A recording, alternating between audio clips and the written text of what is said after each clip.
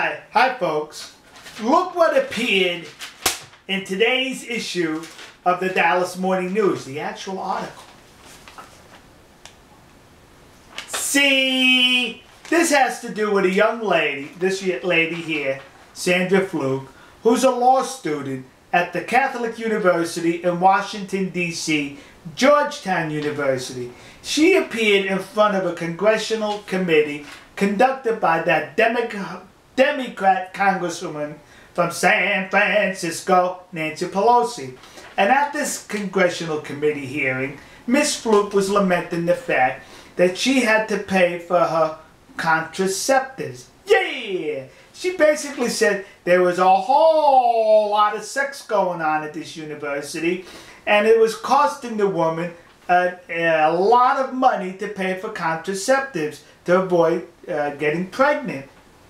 She felt that the university's health care insurance should bear the cost of these contraceptives and or a government mandate telling them to pay for it. That's right. She wants at a Catholic university the insurance company to pay for her contraceptives so when she has multiple sex, as she somewhat claimed she did, and other students there claiming, well, it's a financial burden for me to pay for these contraceptives. Remember now, sex is an elective activity, but they want somebody else to support this elective activity.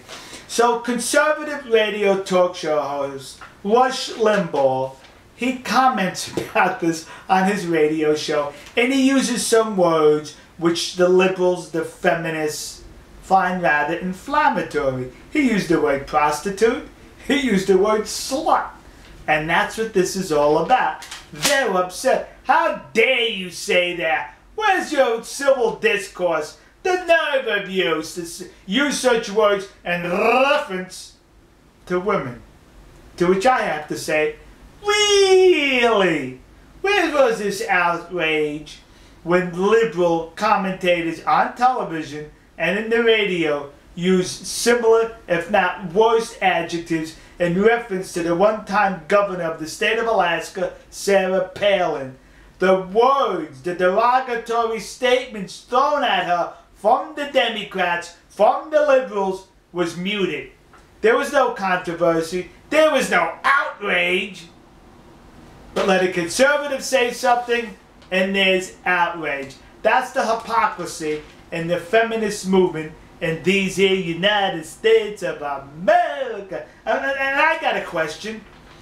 These women are claiming it costs so much for these contraceptives. Where were these women when I went to college? Do I have to go back to college at Georgetown University? But here's another concern.